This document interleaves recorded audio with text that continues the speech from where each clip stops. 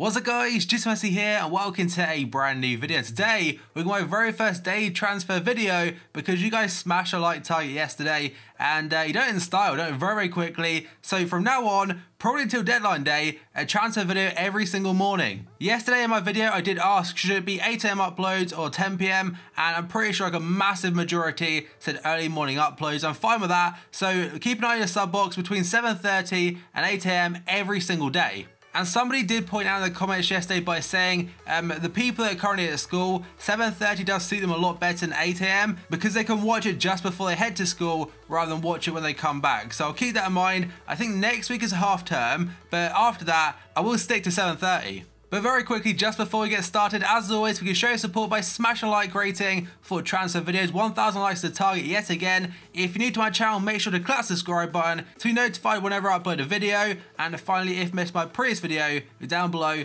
in the description box. Also in the comments below, who do you want your team to sign next season? Let me know down below. So the very first one today is a confirmed transfer, and that's Pablo Zabaleta going to West Ham United from Man City on a free transfer. Man City yesterday did release a lot of players including Clichy, Sanya, Willy Caballero, Navas, and Zabaleta was a couple of weeks before that. But a lot of players going, but today or yesterday now, Man City signed someone absolutely huge with Zabaleta going to West Ham. Then we've got Antonio Valencia signing a new contract at Manchester United, a 2-year deal with an option of a third one, just after winning the Europa League with Manchester United. And to be fair, he had a very good season for United, of course, got a team season card. Then move on to Gattuso, the legend himself, going back to AC Milan, this time as an under-19s coach for 2 seasons. It's very cool to see him going back there. There's also 2 more managerial changes. First up is going to Bernardo Silva. A few days ago he resigned as the Hull City manager, but now he's in talks with Watford and could be completed within 24 to 48 hours. And the other one is going to Sampaoli, going from Sevilla to become the Argentinian national team manager. And I think that's one of his massive lifetime goals. He's completed it now, and maybe he can help Messi finally get that international trophy. And we've already had a massive confirmed transfer, and that is going to this man right here, Bernardo Silva, going to Manchester City. Yesterday's video, he's linked to Manchester United, so I think about 8 AM this morning, it like he was going to Manchester. It just said Manchester, everyone's like, you know what, he's going to United, but no, he's gone to City. And it is pretty incredible by Manchester City for the simple fact that transfers nowadays, newspapers find out all the time and it kind of leaks stuff, but this one, again, completely under the radar. It's a 5-year contract from AS Monaco, and there's 3 different fees going around right now. The first one, BBC Sport do say £43 million, a couple of sites in France are saying £60 million, and some other English media are saying £17 million. So either way, there's a big gap there.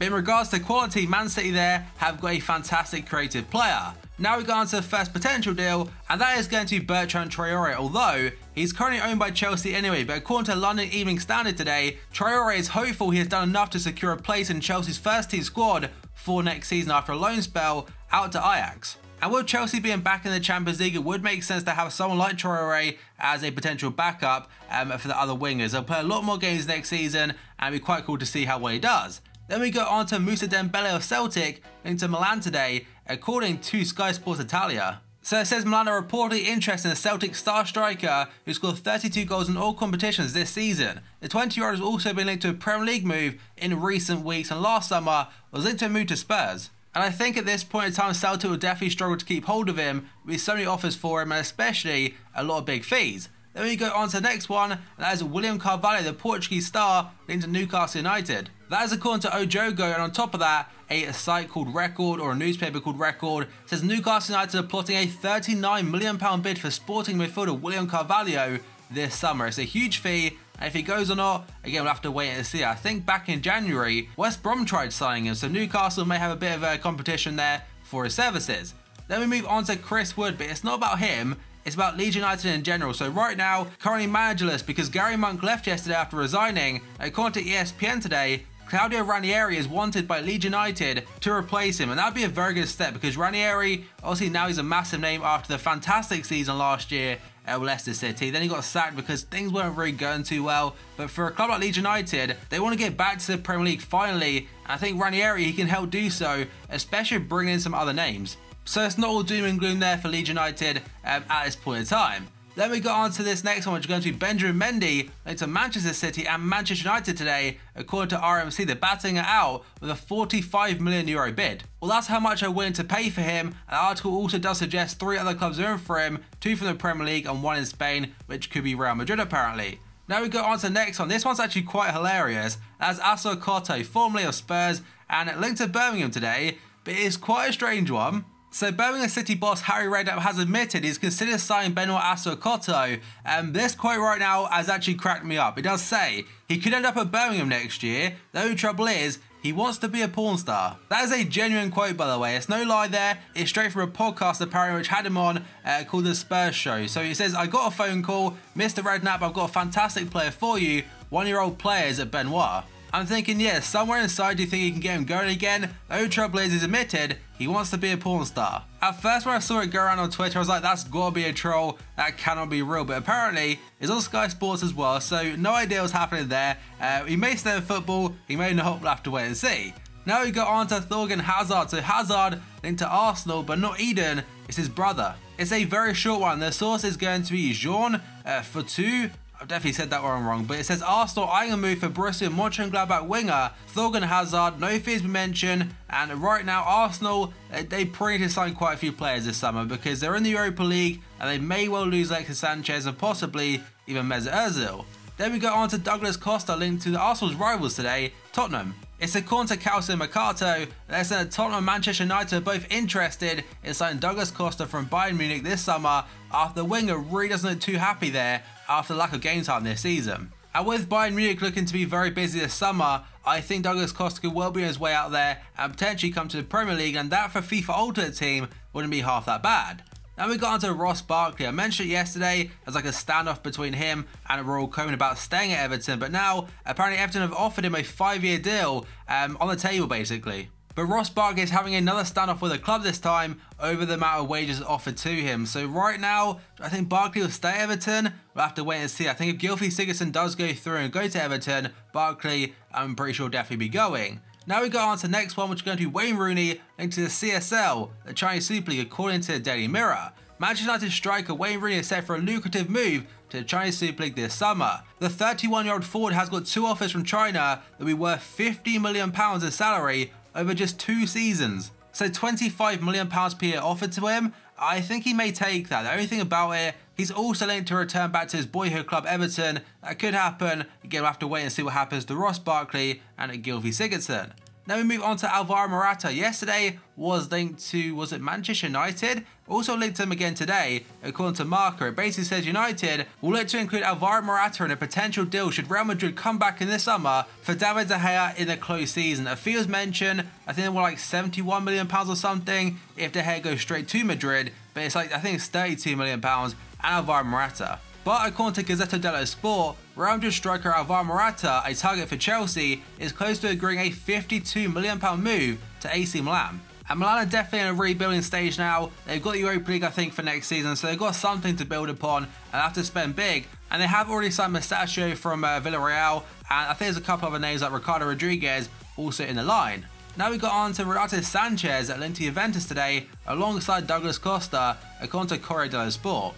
Juve are looking to strengthen their side even more ahead of a new Serie A season and reportedly see the pair as prime transfer targets. It's not the first time I've seen Renato Sanchez linked to a move away from Bayern. Personally, I think Bayern should probably loan him out, maybe to someone like AS Monaco in the Ligue 1, because they've got a great youth setup, a lot to build upon now for next season after winning the league already. And I mean, players like Mbappe, they may stay, they may go, but bringing someone like Renato Sanchez in, they play nice football on top of it, it would just help him. And if he was to go to Monaco, imagine FIFA 18 career mode, like I mentioned in yesterday's video. Mbappe, Renato Sanchez, Yuri Tielemans, so many youngsters in that team that have world-class potential. And now a very short one according to Don Ballon. I'm pretty sure I worked out last time, that's based in Spain. It says Real Madrid are eyeing a move for Juventus defender Leonardo Bonucci this summer. That's all it says, no fee and nothing on top of it. But Bonucci right now, I think could well move because I think earlier on this season had some kind of argument with the manager. And now we've got Naby Keita. By the way, look at that team of season card. One of the best cards you'll ever see in FIFA Ultimate Team history right there. But aside from that, last couple of weeks, say the last month maybe, he has been linked to Liverpool. So the first part is according to Melissa Reddy. She does work for Goal.com, who aren't very reliable, but she in general tends to be very reliable in regards to Liverpool Football Club on Twitter and such. So we'll have to wait and see. By the way, what it does say is that Liverpool remain in a strong position to sign Naby Keita this summer, and an asking price in the region of £50 million would not deter them. Liverpool would also be fine with Naby Keita's personal demands given his status as a priority target, and talks between Keita and Liverpool's camps have been very positive, and there is cautious optimism over convincing him to join. Liverpool are prepared to surpass their £50 million figure multiple times this summer to enhance their quality and competition in their squad, ready for potential Champions League football. But it's not just him linked to us today, it's also next player, Van Dijk from Southampton. Van Dijk has not committed to Liverpool, but the discussions have indicated they're currently favourites to recruit him this summer. So it isn't just Melissa Reddy saying this, in fact Damasio has mentioned as well, saying £50 million each is about right. Other clubs of course are going in for both players, so it could be quite difficult to get them, but Klopp really wants these two reinforcements. Next up, we've got some better news for Arsenal this time, and that is according to Daily Mail at least. Arsenal have offered Alexis Sanchez a new contract worth £270,000 per week amid interest from Bayern Munich earlier this week. And we'll have to wait and see now, because he may want to play Champions League football next season. I don't really blame him, but if he does stay, again, fair play to Arsenal if they get that done. Now we got on to Pierre-Emerick Aubameyang of Borussia Dortmund, but for how much longer, we'll have to wait and see according to Bild. They are claiming that Aubameyang has informed Borussia Dortmund of his desires to leave the club this summer, and so that Dortmund will demand €85 million for the Manchester City target, but Real Madrid and AC Milan and PSG are also interested. And on top of that, you also have the interest from the Chinese Super League. Now the second to last one today is going to be Angel Di Maria. I think I mentioned it probably about a couple of weeks or so ago now, but linked to Inter Milan. Di Maria could be moving to Inter Milan this summer, and Juve apparently also interested in, but Inter are offering €50 million for the winger. And on top of that, they're saying Perisic could move in the opposite direction from Inter to Paris Saint-Germain, according to Corriere dello Sport. And the final one today is going to be Antoine Griezmann. Now, I think this time last year it was probably Pogba in every episode, and Griezmann could well be the same, or at least for the next couple of weeks, because I'm recording this on Friday night, and Pogba put something on Instagram yesterday, and Griezmann has liked it. It's basically Pogba doing Griezmann celebration at the hotline bling, and hinting that it could be a Manchester United link-up for next season. The United midfielder also included the caption saying next season in his video, suggesting Griezmann's transfer to Old Trafford could be on the cards. But who knows, guys, we'll have to wait and see if Griezmann does join United. I'm pretty sure it'll happen, it's just about when really. So that's going to be the end of this video, guys. So as always, if you enjoyed it, show support by leaving a like rating, that'd be absolutely awesome. Again, 1,000 likes is the target for today's video. If you're new to my channel, make sure to click that subscribe button for daily FIFA content. Also, click the notification button next to it to be notified whenever I upload a video. And also comments below, who do you want your club to sign this summer? And finally, if you missed yesterday's video, down below in the description box. So thank you for watching this video, and I'll see you next time.